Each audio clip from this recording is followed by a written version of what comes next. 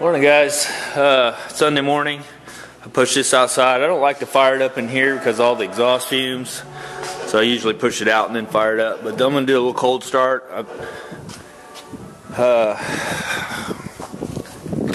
It's been quite a while since it's been started. I usually have to pump the crap out of it to get going here, so we'll see how it goes.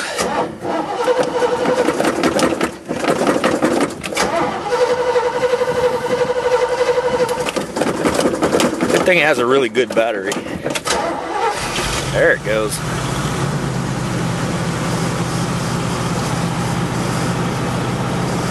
I got this little throttle deal here that I can pull out. It's manual,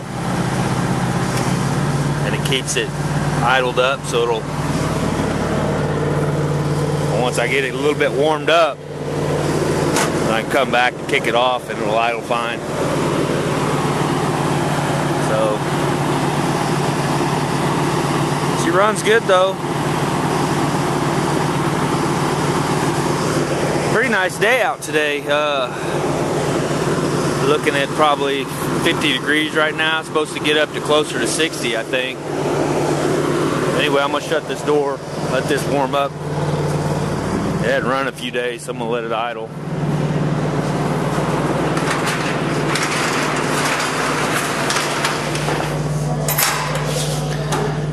Let that idle out there for a little bit.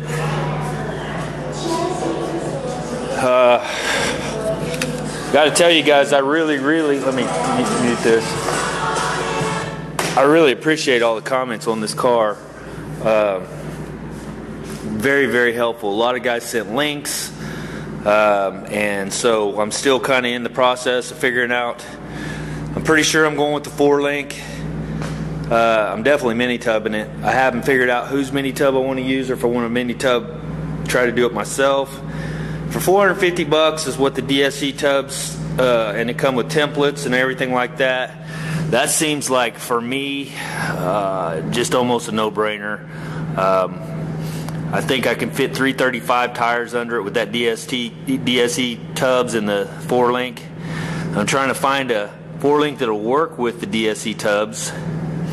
I know you've got Ride Tech, you've got Heights, you've got TCI, you've got all these different ones. Well, TCI, they don't work with it unless you buy a specific one, which is like $2,300. And so I'm not real sure. I know I'm gonna, if I use the DSC tubs, I'm probably gonna use the DSC subframe connectors, which they weld through the floor. Basically, it'll weld up through here and then connect into those and weld onto those. The only problem I have with that is, what if sometime in the future I want to put a different subframe under it? Say I want to, I buy a TCI or I buy Heights or whatever, and I want to use a Heights front end subframe, then I got to cut all that weld and stuff back out. And so I don't know, but that's later on down the road. So, yeah. Got the old ladder bars underneath here, or ladder bars, old traction bars. I'm looking at maybe a Curry rear end. Looks like I can get one of those for about right around $2,000 with a 9-inch and the whole deal, and that seems pretty reasonable, I guess, from what I've seen. That comes with Curry axles and everything else.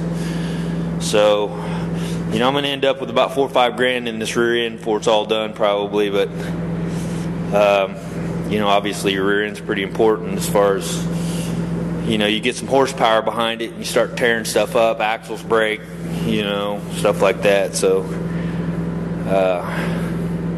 yeah. All right, guys. Well, I'm going to crank this thing back down real quick. That ought to be enough.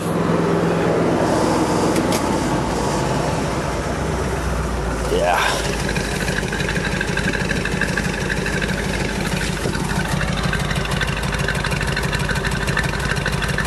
Runs pretty good. That new brake setup I did back here made a big difference. Now I got some emergency brake back here where I can actually lock it down if I need to. It's sitting on a hill or whatever. Pretty nice. Alright guys, now I'm just rambling, so I'm gonna go ahead and I'm gonna do a little cleanup today. I'm gonna try to maybe clean this bench up here so I can use it. That just become a junk bench, so I need to get that hooked up. No progress on this because I still have to get the other O-rings that go on that little deal, which I've got in my truck, and I'll have to wait till Monday to get to tomorrow to get those. Alright guys, little cleanup there. I've been needing to do that for a long time, but yeah, I got my everything back to.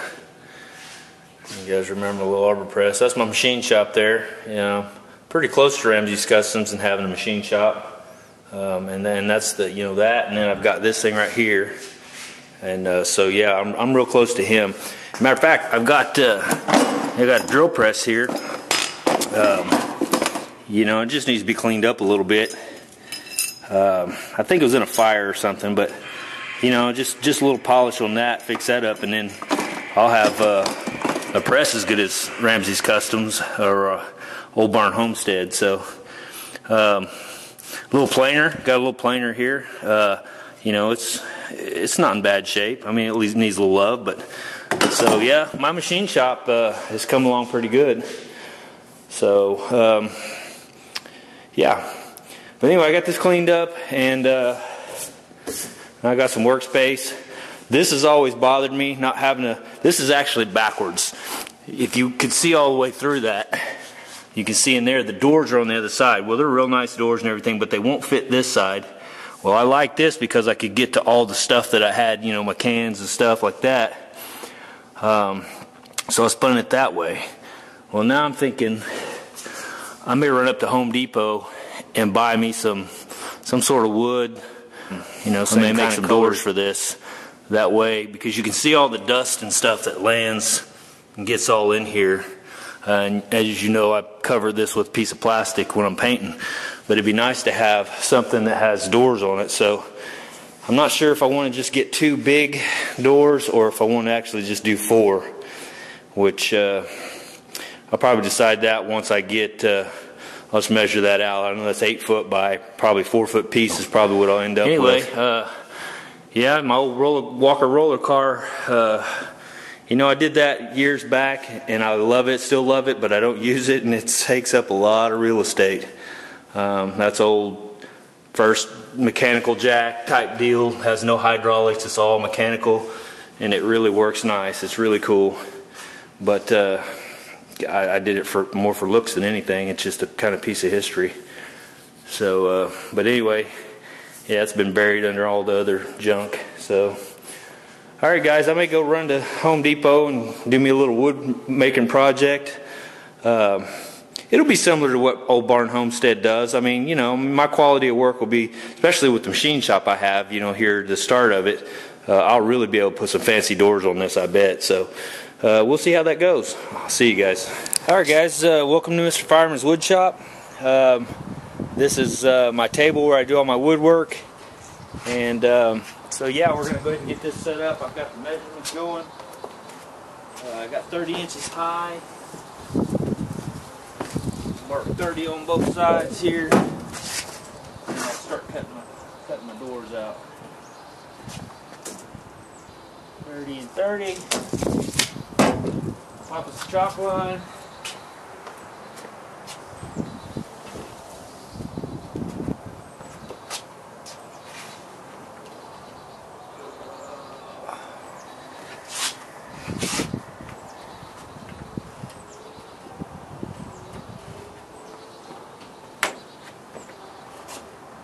Alright, got some cut line there.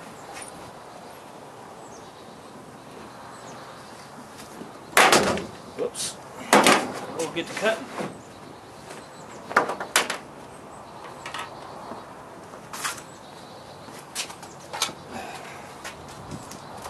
This is my high-dollar saw. When you get a nice wood shop like I have, you only get the best. So, if I can remember how to use this thing. There it goes.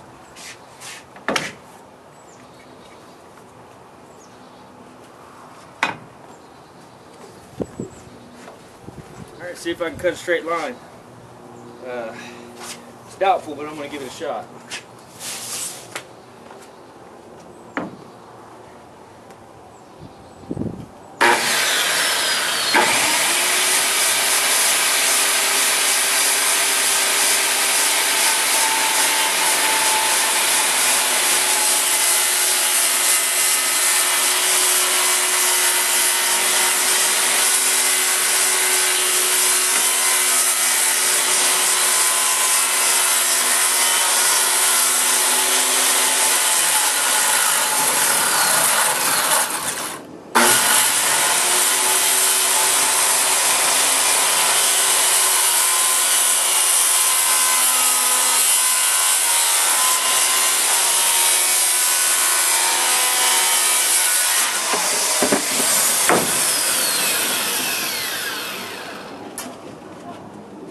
Alright, there's a set of doors. Gotta measure out the door width.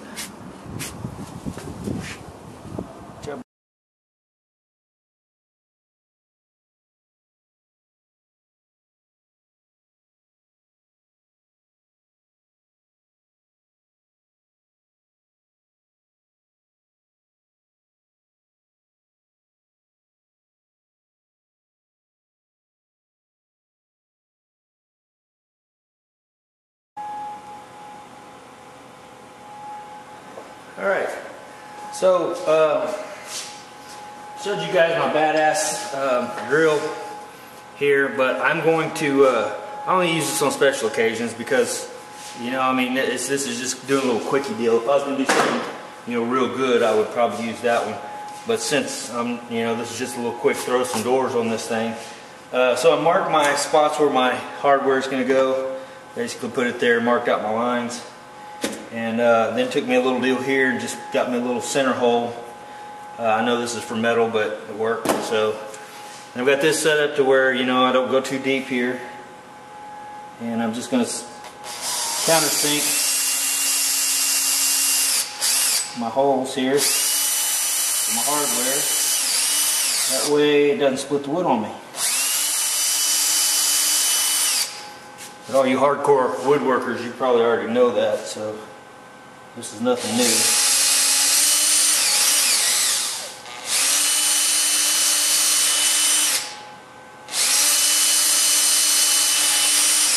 Alright, you there. So now we'll swap this out real quick. Hopefully my battery doesn't go to crap on me. Alright, and then we got our little hinges here. I measured those out, spaced them out about 4 inches from the bottom and the top. I don't know if there's a, you know, a particular spacing for these necessarily, but that's what I did, and we'll see if it works. So, got our little holes there. Kind of run that in.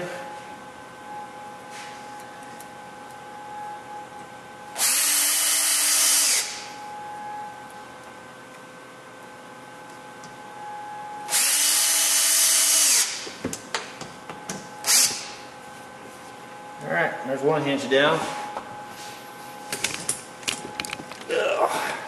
Got you in the right spot. Other hinge.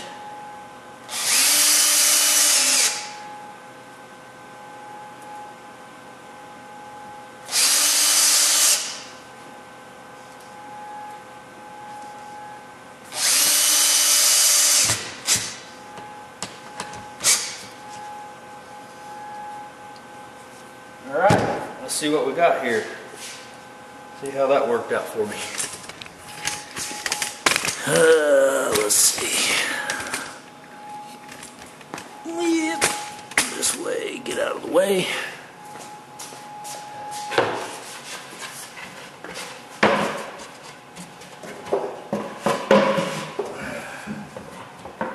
So, got me a line scribe there to where that would be the top. And all I gotta do is mark that out. Zip those down. Of course, I ought to sand this and get it. And, yeah, both doors on each side like that. And I'll bring you guys back when I get this done. I'm sure you don't want to sit and watch me do that again, but you know, you real woodworkers out there, don't hate me because you ain't me. You know, it takes a lot of years to be able to get this good at woodworking, but you know, if you stay with it, you'll get there. So you know, just stay with it. Be positive. All right, guys. Also, I was going to show you this. When you're buying your wood, you know, really just take your time and pick some really nice wood. This is Ecuadorian wood, as you can see. So, you know, this is really, really good stuff. I mean, it comes straight out of the woods of Ecuador. So, you know, when you're looking at your wood and stuff, make sure, you know, you like the grain, everything looks good. And really, if you can afford it, I know it's high dollar stuff, but get the stuff that's Ecuadorian. So I just thought I'd throw that in real quick. I've got this done. I'm getting ready to mount them up. And then, of course, I've got my hardware here for the door handles. And we'll have one side done, and I got to go cut the other side, and we'll be wrapping her up. See ya. All right, guys. When you're woodworking, sometimes you're going to run into some problems, and I just did. So I wasn't going to break this tool out. It's a very precision tool, and so, but I'm going to, you know, I'll give you guys a shot at it real quick. I mean, when you're using these tools, be very careful because they are, you know, extremely precision. And so, as you can see here, as I open the door, it runs into my vise where I run the bolt through. So, you know, this is another machine tool that I have. It's a Sawzall. These are, you know, really, really, you can see the blades there, just precision. So, you know, just be careful with these when you use them. And so I'm going to go ahead and knock this bolt off here.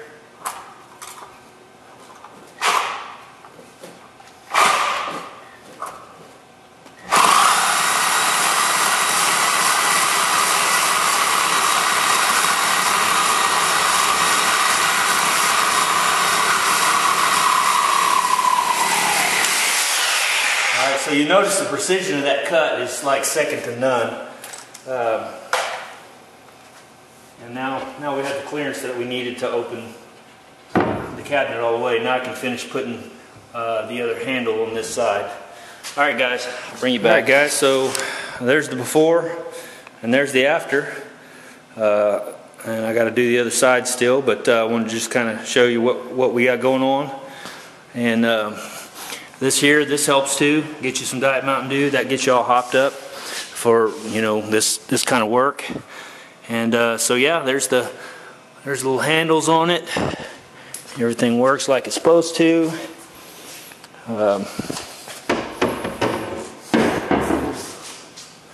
Pretty happy with that. You know, and don't be afraid to try this at home. I mean, you do need a machine shop.